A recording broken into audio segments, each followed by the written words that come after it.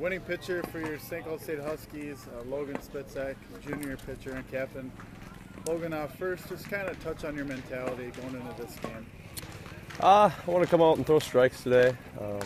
Struggled a little bit in my last start with walking a few guys, so I want to come out and just throw strikes, let my defense do the work. And I knew our hitters were going to come around here, and man, they put on a show today. It was really fun to watch, and it was good to get that first win, and hopefully we can sweep them the next team here after this.